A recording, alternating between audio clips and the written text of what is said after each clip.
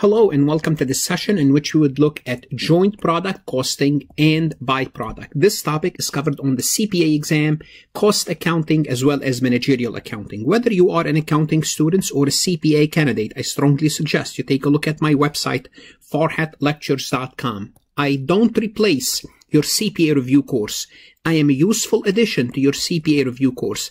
I explain the material differently, helping you understand your CPA review course, which will help you pass the CPA exam. I can add 10 to 15 points by providing you alternative explanation, alternative resources that's going to help you pass the exam. Your risk to try me is 1 month of subscription. Try it, give it a try. If you feel it's helping you, you keep it. If not, you cancel. That's your risk. Your potential return is actually passing the exam. Are you willing to take that risk for a lifetime investment? And if not for anything, take a look at my website to find out how well or not well your university doing on the CPA exam. I do have resources for other college courses as well as CPA sections. If you haven't connected with me on LinkedIn, please do so. Connect with me on YouTube by subscribing, liking this recording. Connect with me on Instagram, Facebook, Twitter, and please follow me on Reddit. So let's start to talk about joint product costing and byproduct. The first thing we're going to learn is technical terms, some terms that's going to explain this concept. Then we will work an example to show you how the computation actually gets done. Starting with the joint input. So joint product costing is when we have an input, some sort of a resource that we are using, and it's going to produce many different products. So we're going to start with an input, and that input, for our purposes, it's going to be the crude oil. Okay, so we extract crude oil from the ground as a natural resource. That's our input. That's our joint input. Sorry. And this joint input, it's going to incur common production process cost. But it's going to yield, it's going to produce multiple product, multiple output from this one common source. So we're going to have one input, crude oil, and we're going to have many product. Well, so we have a joint cost with common process, common production process, and at some point, we're going to start to split off. In other words, we're going to start to have different product. We're going to turn the crude oil into actual oil, gasoline, chemical, kerosene, so on and so forth. So we have something called the split off point. The split off point is where the product with individual identities started to emerge. So it's no longer crude oil. It has been refined. Now it's gasoline. It's no longer crude oil. It's becoming chemical, so on and so forth. So joint product are product from the joint production process that has relatively substantial sales value. So these are our joint product. Okay. Now, then what we do here, we can sell them. For example, we can sell the gasoline at the gas station. Oil, for example, we can do separate processing, further processing, then sell. Chemicals, we can do separate processing and sell. We call those separable product costs. So sometimes what we have to do is we have to process these items, these individual product a little bit further, or we can sell it. And we'll talk about this later on. But those are the basic terminology. Now, the key in this session is how to allocate this joint cost. Remember, we have a joint cost, common production process, how much to allocate to oil, how much to allocate to the gasoline, and how much to allocate to the chemical. We're going to learn about 3 methods. We're going to use the first method, physical measures, when that's available. We can use the sales value of product at the split-off point. That's the second method. And we can use the net realizable value, which is the third method. And we're going to work an example illustrating those 3 methods. So that's the heart of the lecture. Basically, how do we allocate the cost here, this joint cost, to the several product, to the joint product? That's the issue that we have to deal with. And as I said, sometimes we're going to have separable product cost and, separable processing, which we will account for those separately because those belong to a specific product. For example, if we added a little bit of processing on the chemical product to turn it into a plastic or to turn it into some other product, we might have to incur a separate cost, but that cost will be accounted for separately.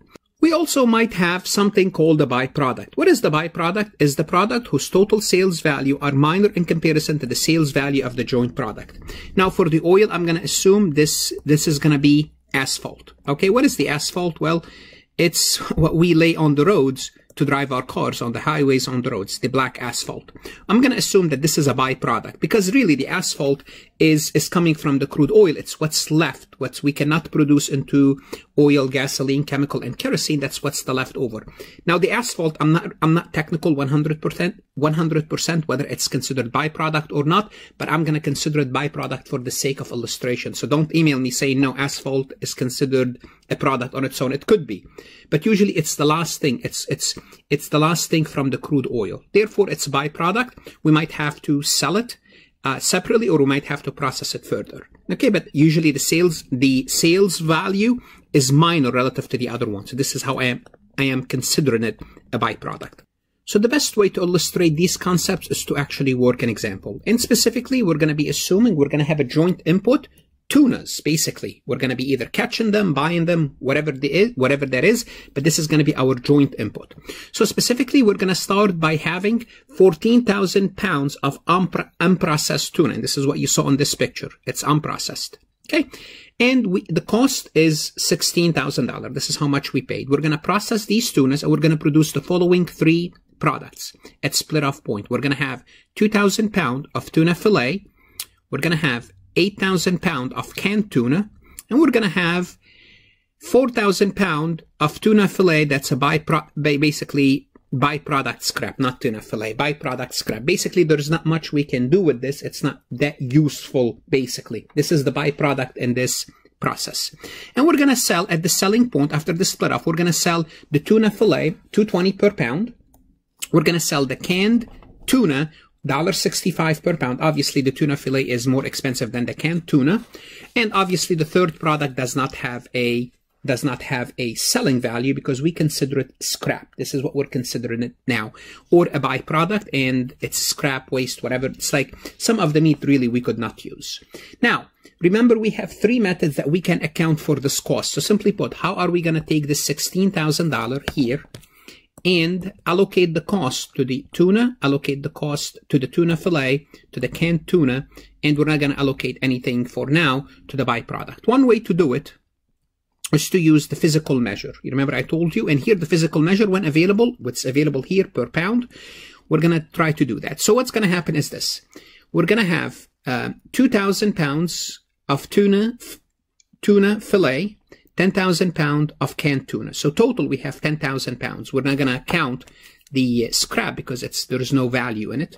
Now we find the proportion. It seems 20%, 2,000 divided by 10, 20% of the tuna was consumed by the tuna fillet, and 80% was consumed by the canned tuna, 8,000 divided by 10,000. Now we're going to take the 20% multiplied by 16,000, 80% multiplied by 16,000. So we're going to allocate 3,200 to the tuna fillet from the cost and 12,800 to the canned tuna. In total, notice it's the 16,000 that I'm trying to allocate. Now the cost per pound now is $1.60. The cost per pound for the tuna is $1.60. This is what we are assuming the cost per pound for each one. Okay, and hopefully this makes sense. What we did is we took the size. What we're doing here is we are using the size as a factor, in allocating the cost. And you might argue, yes, the size is a factor. And by the way, how did we come up with $1.60? It's 3,200 divided by 2,000, 12,800 divided by 800. Now, what are the pros and the cons of this method? The pros is it's easy to use and it's subjective. We said we use the weight of the input. That's the pros. The cons is this method ignores the revenue producing capability. For example, if you notice the tuna, although the tuna fillet, although we only consume 2,000 pounds, but the price of it, the revenue is higher than the canned tuna. And each product may have its own unique physical measure. Just because you are bigger, it doesn't mean I should give you more cost. You may not be consuming more technical cost. But the point is, this is one way to allocate the 16,000, which is a joint cost to the various product. Now we're going to look at another method using the same example that we used earlier. Now we're going to be using a different method. We're going to be using the sales method, the sales at split off. What we're going to do, we're going to say, okay, we produce 2,000 pounds times $2.20. The sales revenue is 4,400. 8,000 pounds of canned tuna times 165 13,200. This is the sales value. Now we're going to find the proportion based on the sales value. So rather than the weight that they consumed, rather than, 2,000 divided by 10, 8,000 divided by 10, their unit in pound, we're going to take the sales value, 4,400 divided by 17,600, 13,200 divided by 17,600. So the proportion is 25% of the cost should go to the tuna fillet and 75% should go to the canned tuna. Now we're going to take 16,000 times 25%, 75% times 16,000. We're going to allocate 4,000 to the tuna fillet and 12,000 to the canned tuna. Simply put, the cost per pound, now what we are saying, 4,000, the cost 4,000 divided by 2,000 pound, the cost per pound is $2. 12,000 divided by 8,000, the cost per pound is $1.50. Basically the same thing. At the end of the day, we allocated the 16,000, just we allocated differently based on the sales value, not the weight. What are the pros of this method? Again, it's easy to use. It looks at the revenue producing ability. Now I like this because the more revenue, the more cost you should absorb.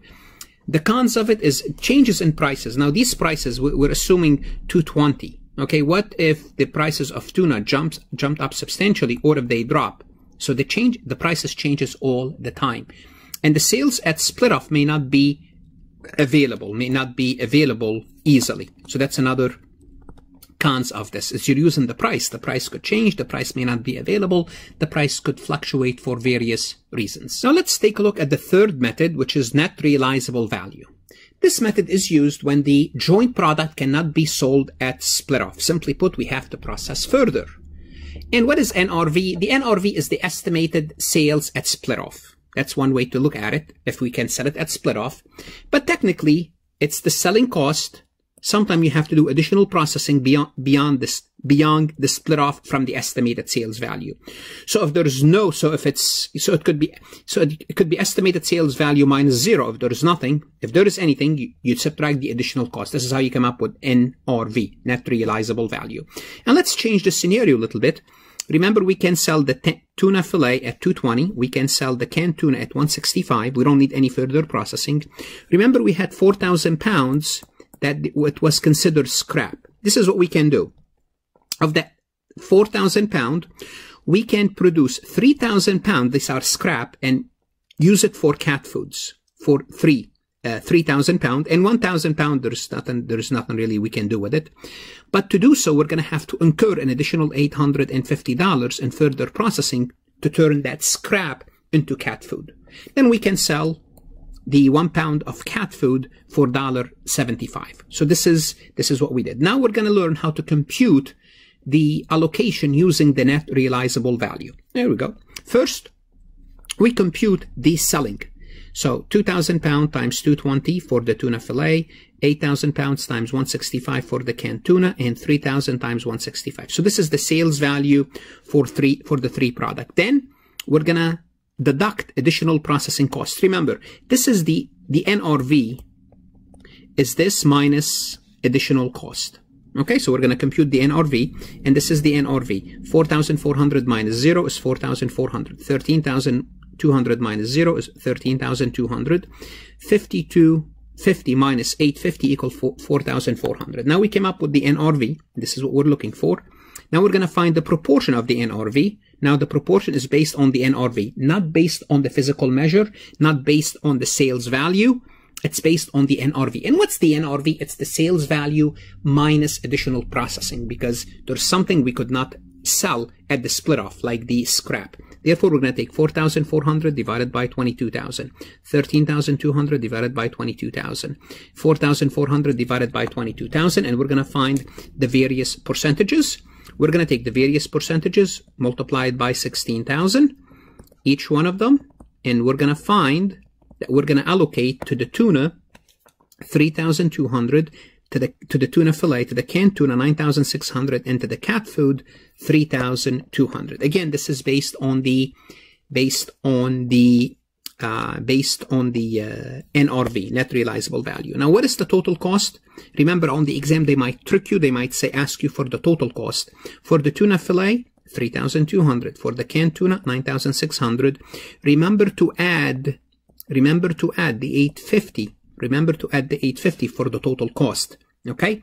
So you allocated 3,200 base and NRV, but you still have 850 to allocate the cost. Okay? Now you might be asked about the cost per pound. The cost per pound is simple.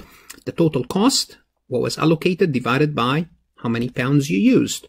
Total cost, how many pounds you used. Total cost divided by how many pounds you used.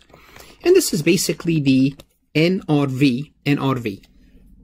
So at the split off, we have to decide, once we are at the split off, we have to decide whether we're going to sell the product as is, or we might have to do some additional processing.